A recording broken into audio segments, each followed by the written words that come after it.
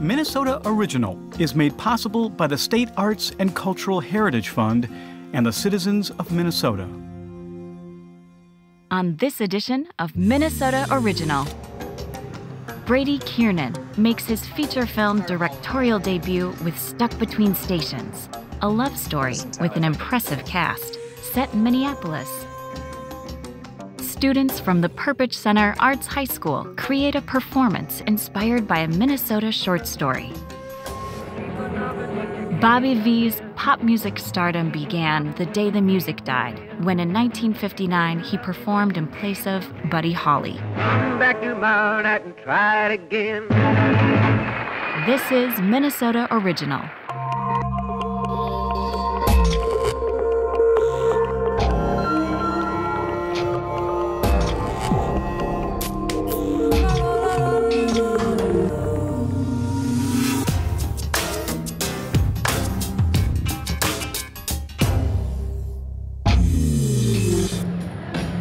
I said I was gonna go play some buck hunter, so. So, you were trying to impress me with your terrible shooting? Seriously? Why do you know so much about guns? Because I'm from America. Cut it. Cut! Cutting! Okay, release that back to one. Picture's next. We're in the warehouse district of downtown Minneapolis. We are shooting some additional scenes for Stuck Between Stations. Right now, fellas are setting up a dolly shot. Who doesn't want to make a feature film? This is kind of a dream come true. Oh, no, no, no, no, no.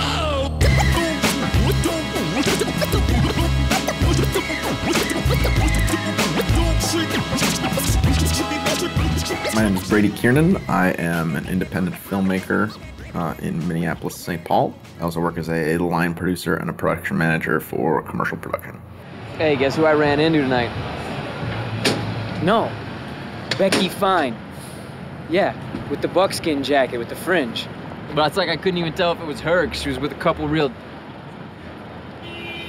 Oh, hey, let me call you back later, or tomorrow, or whatever.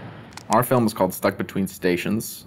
It's about a soldier who's home from war on bereavement leave, who meets a girl that he had a crush on in high school and junior high, and they spend this one magical romantic night together touring the late-night empty streets of Minneapolis.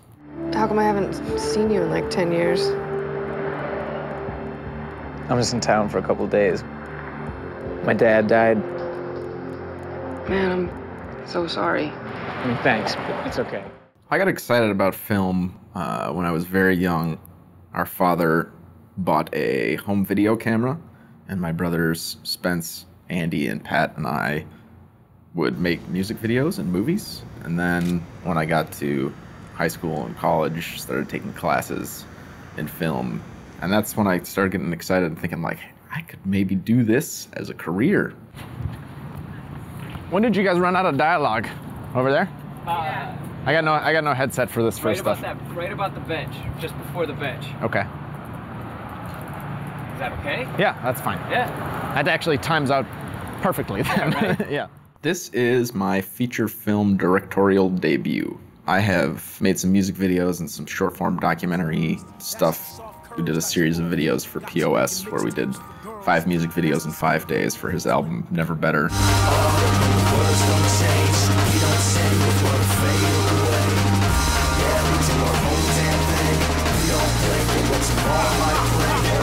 I made a short documentary for Doomtree, but this would be pretty much the biggest thing I've ever done. So you do this a lot? What? Take girls around the back of your BMX. It worked like a charm when I was 13. I think our goal in making this film was to tell just a good love story. Hey, Casper. We're just gonna be like friends tonight. We're not gonna kiss or anything. Who says I even want to kiss you? Our 2 lead actors, Sam Rosen and Zoe Lister-Jones, have a wonderful chemistry. They've been friends for a while, and where we're really able to get real moments of 2 people having fun. You think you can handle this? Yeah, I think I can. Fine. Defense wins championships. Defense wins championships. I like working on independent films that feel unique and like they're telling a new story. And Brady seemed like a really cool guy, you know, silent genius. So, yeah, it's been great. It's been everything that I hoped it would be, times 10. You know what I mean? Just how impressive he and all the crew have been, the set that, you know, he runs and the environment that he creates. So what was the nest? But you don't know the turkey's nest? The bar me and this dude used to work at over behind campus? Best job I ever had. And yet you still managed to get yourself fired. Josh Hartnett plays a supporting role in our film. Through our network of friends, we were able to get him the script. We kind of presented it to him as, you know, here's a role that you don't get necessarily play all the time. And he got excited about participating. This dude got caught doing the drugs at work. No, false. I never got caught doing drugs at work. I showed up for work high that one time, that's it. He brought a level of physicality to the character, like brought it to life with little effort. Rebecca, I need to talk to you. Where is it, David? She's home. I couldn't get her. She's home.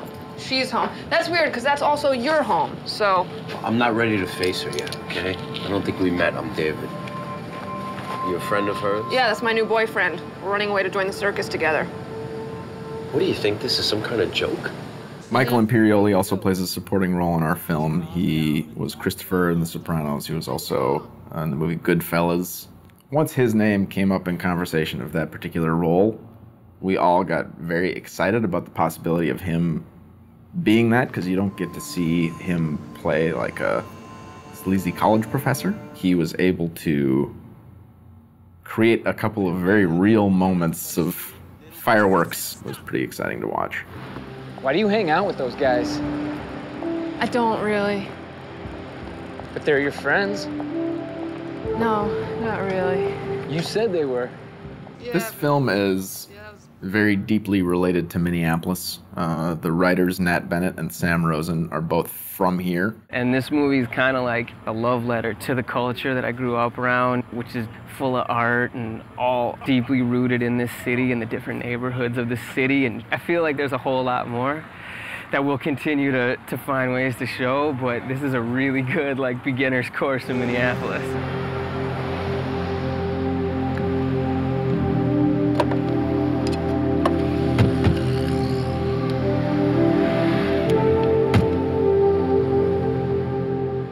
One influence as we were kind of plotting out the aesthetic and look of the film is actually the De Stijl movement from the turn of the last century. We knew that we were going to do a split-screen motif because this is a movie about two people and we wanted to try and have them on screen as much as possible. That influenced a lot of our choices for lighting, for wardrobe, for composition, and hopefully that type of stuff is subconscious. What's important to me is that this story comes across in the relationship of the two people. I feel like that pace is all right. I mean, this is so wide that, like, you know, this is basically like we're getting wild lines of this dialogue to go along with the close coverage that we're gonna do. I would say my style as a director is very reminiscent of, I guess, the people that I admire. A filmmaker named Sidney Lumet, who made Network, Dog Day Afternoon, 12 Angry Men. The most important thing for me when it comes to any kind of conversation about me as an artist is the multitude of people that have supported and collaborated with me. I'm attracted to filmmaking because it is a collaborative art form. Yeah, cut. That's a cut! You want to do this again or you want to move on? I'm happy with it. Bo, how you feel? Okay, moving on. We're gonna cross the street. The Minneapolis film scene is a wonderful scene, but we haven't had a breakout indie success that helps independent filmmaking thrive here. I feel like there are still a lot of unique landscapes and stories to tell here. My hope is that we can elevate our film scene to something that's recognized nationwide, worldwide. I'm just hoping to make movies for the rest of my life and hopefully live here. Can I ask you a question? Why did you hang out with me tonight?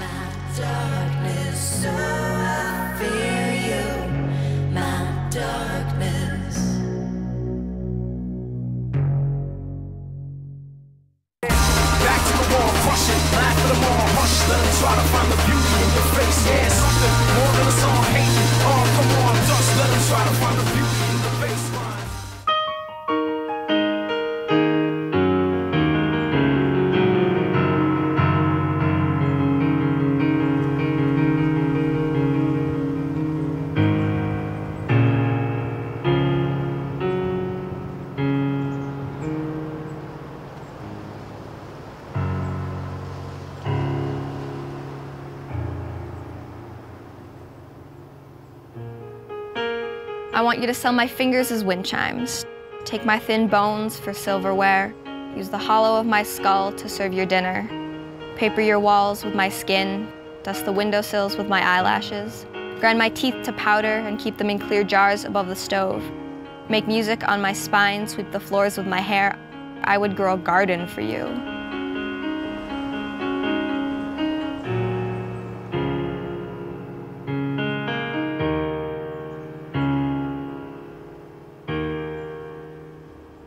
And The Land Shall Remain is an interdisciplinary, site-specific piece. And it's based on the story Gravestone of Wheat by Will Weaver. It's a story that starts out with a man at his wife's funeral, and he ends up burying her in the wheat field and growing wheat over the place where her body was buried. The whole idea is to take that time period and what happens to the two main characters and develop music, choreography, and theater around that story.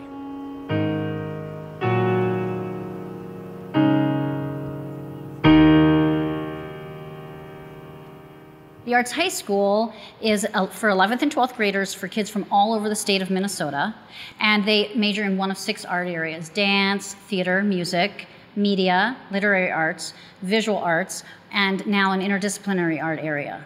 One of the great things about the program here at the Arts High School is it's really focused in on student-made work. We're not doing the 1,000th rendition of West Side Story. The students write plays, direct plays, act in plays. The dancers do not just look at the newest hip-hop moves of somebody else. They create their own. All of the students read the short story, and they actually worked with our literary arts teacher to look at it from like an English perspective or language arts perspective, looking at themes and especially the rituals of daily life. We all had assignments to look at pictures from the era, like post-World War I, 20s, 30s era. We read old letters, diary entries. We've been having a pouring rain, which I think will do an immense amount of good. The river was high, ready to spill over its banks. I had never seen such water. So we had this text, and then we had these visual images, and then literary arts and music and dance and theater all separated and started to create their own material. There was no like set choreographer, so we worked as a group and co-choreographed each piece. The first time that we actually read through the short story, everybody was kind of just like, what are we supposed to do with this? Yeah, so it was really difficult. So the lit teacher came down and helped us, you know, get the juices flowing. It's supposed to be unison, because it's supposed to go 1, 1, boom, boom, 1. Okay, well, what do you want it to be? You're the choreographers.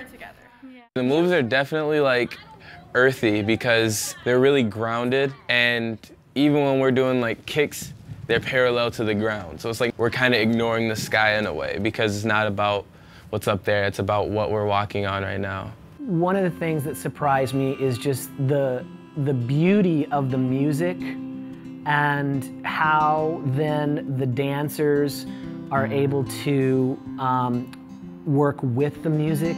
It's just really striking.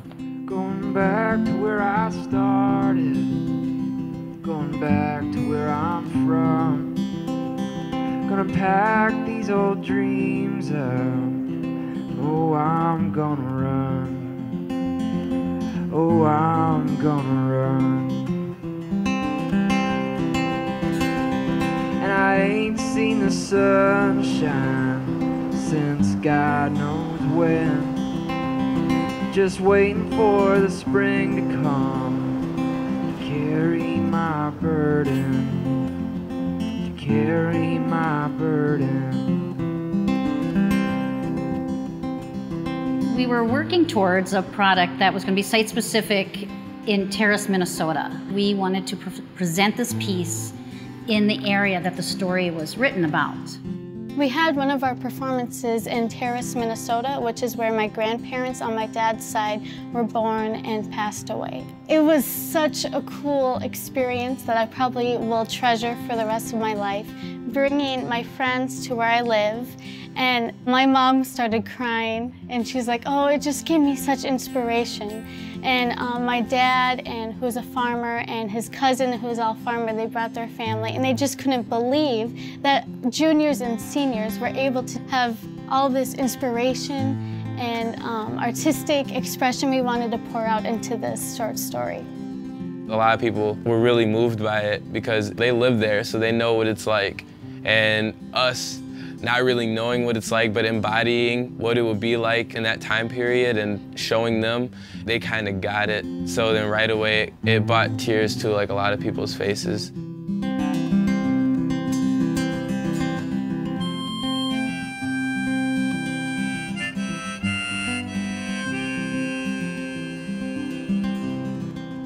I think that the students learned that collaboration, while hard, is really worthwhile. I think that they live it. When they're actually performing it, the kids are living it. And as an audience member, to watch young people take this on and own it is, it's really emotional. It's very powerful. I've never really been to a farm before, and I don't know what it's like. So as a person who's like mainly in the city, you kind of get to see how other people think. When we dance the pieces, I feel really spiritual, actually, because it's not like you're praising like a god like high up. It's more like you're praising like Mother Earth and like all that she's giving you, because it's gravestones of wheat. Dig holes in my eyes and bury seeds in my pupils. Choke my lips to the brim with dirt. And I want you to plant a tree between my shoulder blades. It's almost like they're ghosts. They're ghosts coming back, and you can see generations and generations in this performance.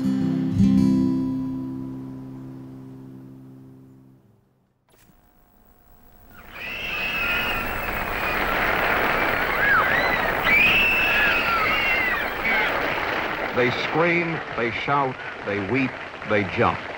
They send him 1,000 letters a week, and they love him more than anyone they know. It's crazy, barbaric, fascinating. This is the story of our teenagers, worshiping an image they've created. The story of a teenage idol, Bobby Vee. Ain't no guy in town who would ever try to put me down when I'm walking with my angel. My name's Bobby Vee. I'm an 18-year-old singer from Fargo, North Dakota. It all started about 3 years ago, back in Fargo, my hometown, when I got together with my brother and 2 other kids and formed a small rock and roll band called the Shadows. Susie, baby, where are you? Have you left me for someone new? Susie, baby, where are you? Have you left me for someone new? So this little thing, I made it up when I was board at high school. It was born out of teenage lust or something. I don't know. I was 15 years old, 16 years old when I recorded the song. Is your love light shining bright? Came out in the summer of 1959 and got all kinds of airplay in the upper Midwest. Susie, baby, don't you know? That was the springboard of my whole record career. We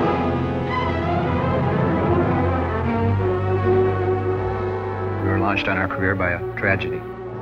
It was February 2nd, 1959. A plane carrying 3 rock and rollers heading for the Moorhead Armory, where they were scheduled to appear that night, crashed over Iowa. The 3 victims of the crash were Buddy Holly, Richie Valens, and the Big Bopper. And I came home in the afternoon, and my brother told me that the 3 artists who were scheduled to be on the show that night were killed. I was so stunned by this whole event, because Holly was my hero, and I had a ticket for the show. I mentioned to him that a local disc jockey had put out a plea for talent for the show that night. Charlie Boone, that was the guy. He was in Fargo at that time as a disc jockey. The whole group got together and we started discussing whether we should or shouldn't go on with the show. And I guess I was the only one that was actually against it, mainly because I was scared. We'd never played before a live audience. We weren't even a band. We didn't even have a name. And in the end, we decided to go on with the show. And then I got to thinking, well, we kind of never played before, you know, and I don't really know what to do or anything. Got to us and Charlie Boone said, okay, you guys are on. He said, what's the name of the band? And everybody stared at the floor. We didn't have a name. And I finally said, Shadows. And it was this fast. He said, okay, ladies and gentlemen, the Shadows. I was almost in a coma by the time the curtains opened up. But you can't come in. Keep on knocking, but you can't come in. Keep on knocking, but you can't come in. Come back tomorrow night and try it again. It changed my life, really. I mean, the thing changed my life. I mean, I wouldn't even be here if it hadn't been for that show. Come back tomorrow night and try it again.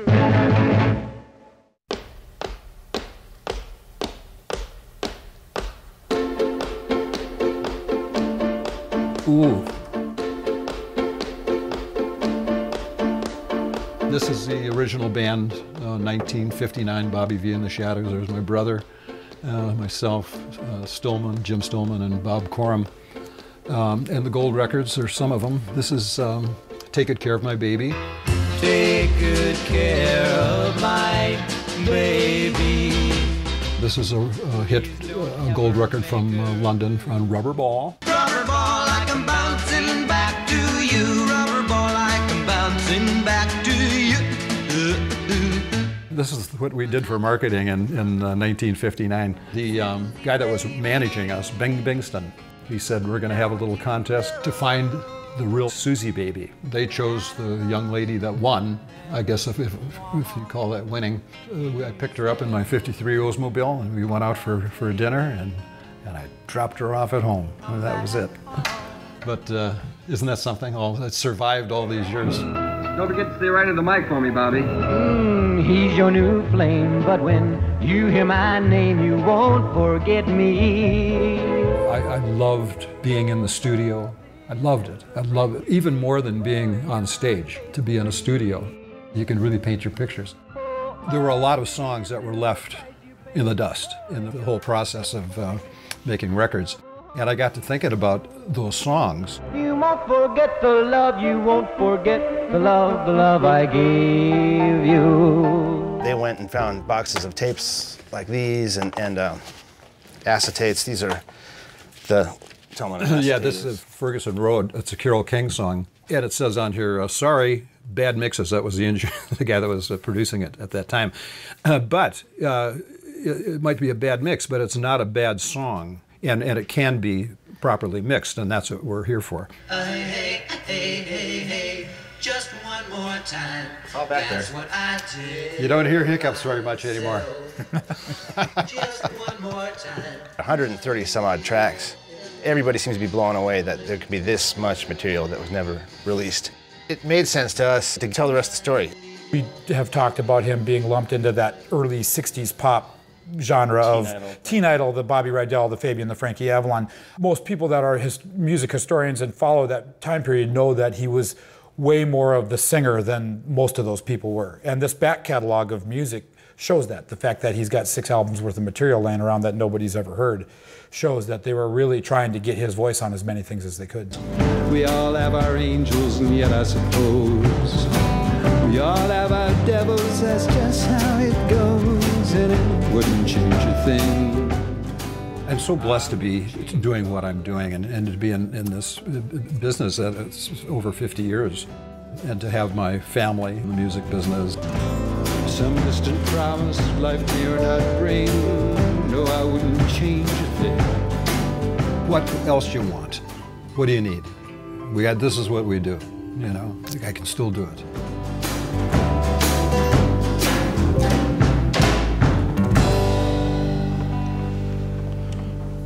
Ooh, yeah.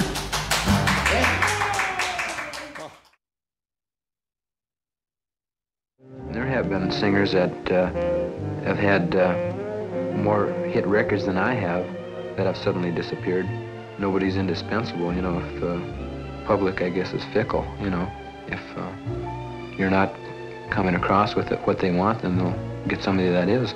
I think about it a lot of times. If something happened, you know, people say, well, what are you going to do? You know, are you going to go back and work in a service station and stuff? And there again, I don't think I'm the type of person that would just go back and settle for something like that. I've got enough ambition where I know if I did get into some other field, you know, even out of show business, I'd do my best to succeed, you know, and not be satisfied with just anything.